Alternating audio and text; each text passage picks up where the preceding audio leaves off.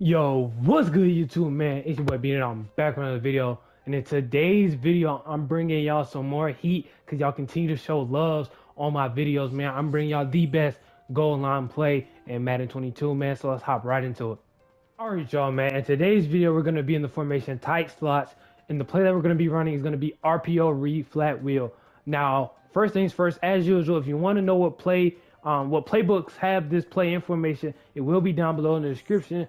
And on the second note is, I know I dropped the RPO vid a few days ago, but that is a more open field type play. This is a guaranteed touchdown within the red zone, no matter what coverage they call, whether it's man or zone, no matter what, it's gonna be a touchdown no matter what. And so yeah, so let's go ahead and hop right into the setup of this play. Oh man, this isn't gonna be a very long video because this is just an RPO. There's no adjustments that you have to make for this play. So it's not going to be too long of a video. I just want to show y'all this a few times of it working, and I will be backing myself up a little bit just to show y'all that it works from how far it works out from the end zone. So right now we're at the 1 yard line, so let me go ahead and show y'all this. So boom, just go ahead and hit triangle. That is the read you're going to make every single time, and as long as you have a good enough receiver right there, I probably should have told y'all within the intro to go ahead and sub your best receiver in right there. But if your receiver, especially if your receiver is has superstar abilities or anything like that, or even red zone threat, this play is definitely going to be unstoppable, more unstoppable than it already is. The only real way I know how to stop it is to use her. And if they use her and they're playing any type of zone coverage, you're going to have so many other options open in the back of the end zone. And the one thing I like to do is when they're doing stuff like that, is you can smart route this post route right here from square. So if they do decide to take a middle zone safety from like a cover 3 or anything like that, you could just hit the post right behind them, and that's going to be an easy completion as well. Just go ahead and run it again.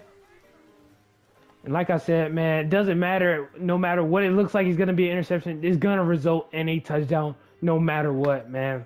I'm going to show y'all one more time, and then we can go ahead back up a little bit just so I can show y'all. So boom, call hut. And then just go ahead and throw that in there. That's going to be a laser every single time, man. So let's go ahead and back ourselves up right quick, and then I can show you a few more times. Clearly see here, I move the ball back to about the 3 yard line, and here's where this play kind of works best. But the further back you get, the higher risk it is with this play. But the risk is still very low at the 3 to 5 yard line. I just don't recommend running this play. Sheesh, I can't talk in this vid. I don't recommend running this play beyond the 5 yard line because it's not going to result in a touchdown, and I will be showing y'all the 5 yard line. This play being ran from the 5 yard line after I showed this. So right now we're at the 3 yard line, basically the same read. Before this play is, like I said, I like to smart route that post and square. You can hit that route from the 3 yard line. Here's where I like to use it. It's a little bit better just because it's a lot less riskier with the user, because when you're on the 1 yard line, if they have a safety at middle linebacker, they're going to be able to jump that from the line of scrimmage. So I don't really recommend throwing it to the back of the end zone. And that's why triangle, there's really the least amount of risk within this play, is because it's somewhere that there's no user going to be. If you're playing against somebody who's usering the outside of the field or anything like that, you should be abusing those middle zones and things like that. So let's go ahead and run it.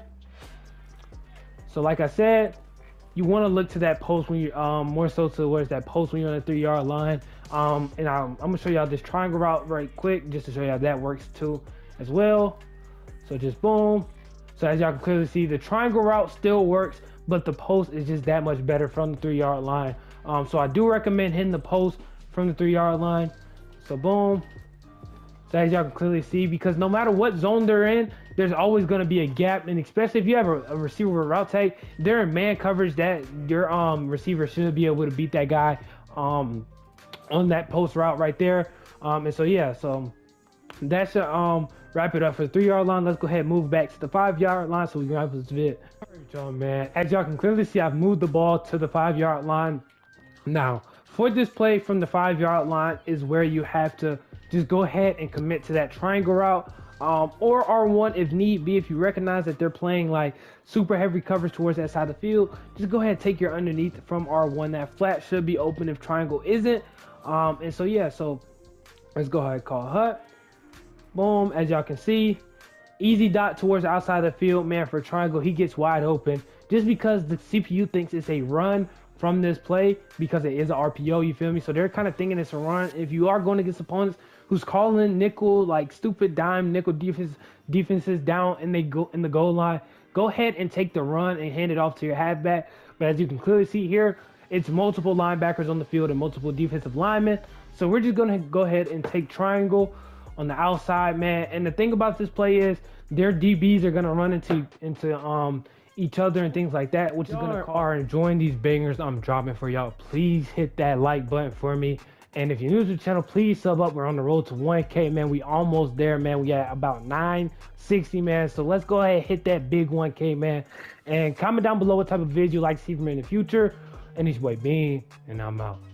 Jump in the coupe and go top speed. I can't believe that they crossed me. Young nigga be sounding like us.